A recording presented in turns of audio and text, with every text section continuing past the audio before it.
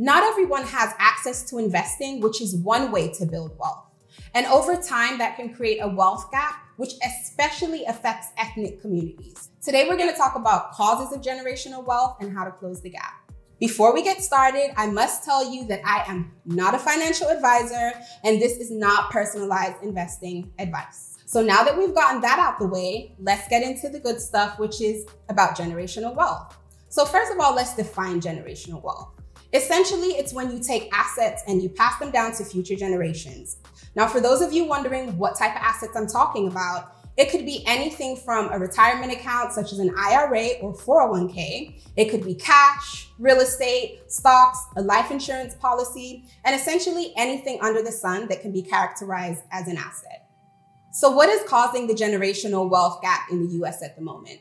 There are many drivers, but the first one that I'm going to touch on is inheritances. Now, people of color are less likely, especially Black and brown families, to receive an inheritance than white families are.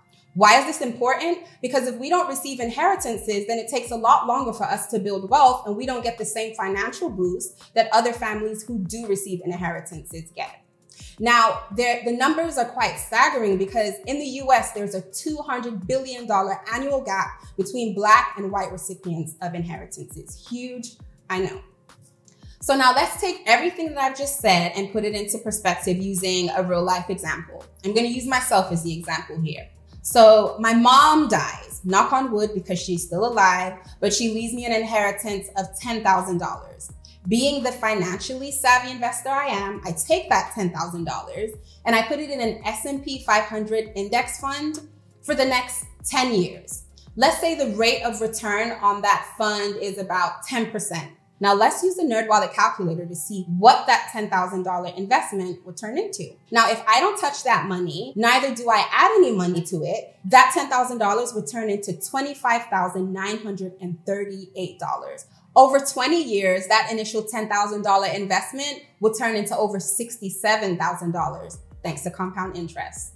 Now, I must put a clause in there and say that that 10% average rate of return that I just mentioned is just that. It's an average. So if you invested $10,000, you might not get that amount that I mentioned. You might get more or less, but it's just to help you put things into perspective so you can see the power of investing and building wealth with an inheritance. So the next driver that I'm going to talk about is home ownership. Now, when it comes to ethnic communities, they're also less likely to own homes.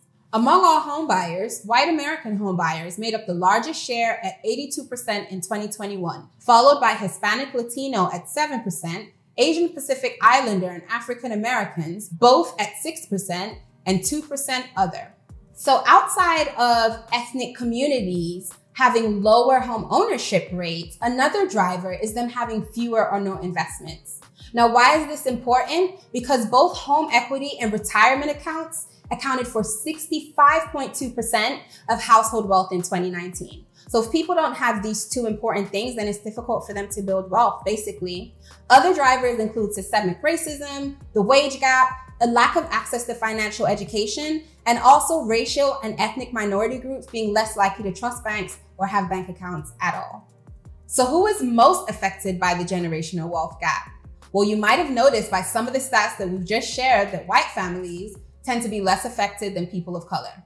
According to a 2019 survey of consumer finances published by the Federal Reserve, white American families have median and mean family wealth of around $188K on the low to upwards of $983,000 versus Black families who tend to range from $24K to around $142K, and Hispanic families average from roughly $36K to $165,000. So one thing that really stood out for me is that the high end of wealth for Black and Hispanic families is below the low end of wealth for white families. So now that we can see the causes of generational wealth and how glaring they are, let's talk about how we can close the gap through investing. The first strategy I'm going to talk about is creating an investing strategy. So you may be wondering, why is that important, Elizabeth? Because an investing strategy tells you how you're going to build wealth. It's all good and well to say that you want to build wealth, but if you don't have a strategy, then how are you going to get there? So an investing strategy has two primary components. Firstly, it's creating your financial goals, and then it's mapping out how you're going to get there. So let's start with creating your financial goals. It's important that you choose goals that make you feel excited because you're in this for the long term. Building wealth is a slow grind. It takes time, unless of course you get really lucky. So you need goals that are going to excite you. Does the prospect of being able to pay for your great-great-grandchildren's college fund excite you? Then maybe that's the kind of goal that you need to have. Do you like the idea of being able to retire early so that you can help your children look after their kids and they can save money on childcare? Then maybe that's a goal that you should have. Now, the second leg of your investing strategy is how you're going to do it. There are two primary ways that you can go about it. Of course, there are more, but the two I'm going to highlight are active investing and passive investing. Now, active investing is ideal for people who like to get into the stock market, see what's going on. They like choosing their assets and balancing their portfolios. And essentially, they're just really hands-on. Now, for people like me who don't have time for that, we prefer passive investing approaches. Now, there are several ways that you can go about passive investing, but some include using a robo-advisor, using a financial advisor, buying ETFs, and then kind of just automating it, which is something that I do. Another thing about passive investing is it's usually cheaper and it tends to have higher returns as well. Retirement accounts can be another extremely beneficial tool to use to build generational wealth because they happen to be tax advantaged. Now, every retirement account is different and has different kind of advantages, but the difference is when you enjoy that tax advantage. So I'm going to use two popular accounts as an example, which is the traditional and the Roth IRA.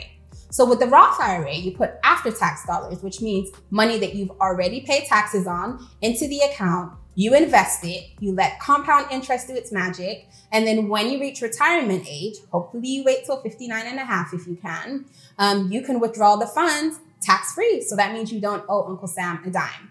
On the other hand, you have traditional IRAs, which is where you put pre-tax dollars into the account. That means money that you haven't paid taxes on. You invest the money, compound interest does its magic, but when you reach 59 and a half or retirement age, you do have to pay taxes on the money.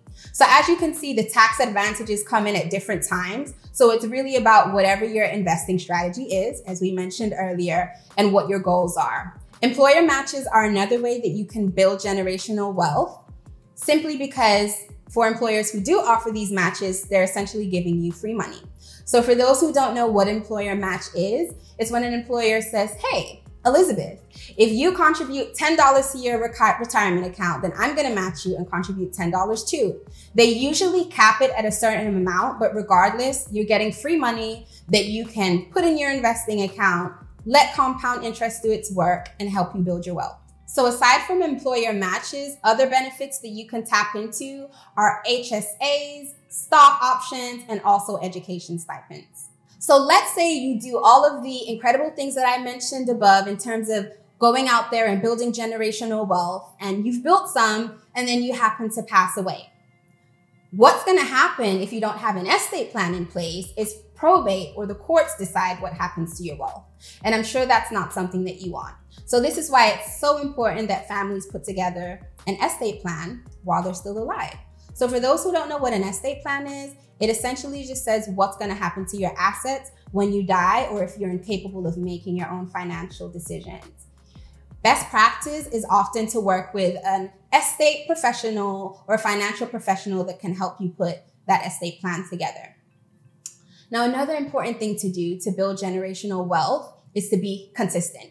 As I said earlier, it can be a slow grind and you're in this for the long term. So we're not doing a get rich quick scheme here. However, if we're not consistent, then compound interest can't do its magic and we're not going to build as much wealth over time.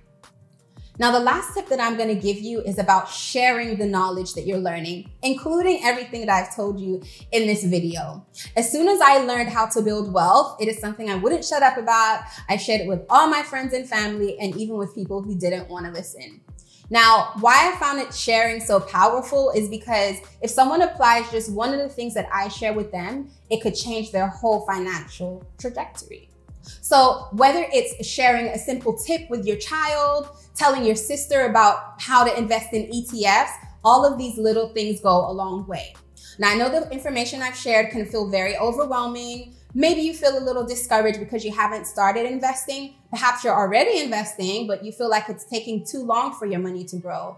All of these feelings are valid, but it's just important that you try not to be discouraged and stick with it, because starting somewhere is better than starting nowhere. So on that note, I hope all of these tips help us to close the generational wealth gap, and I hope you share it with as many people as you know. Hi, my name is Elizabeth Ayola, and I am a writer on the investing team.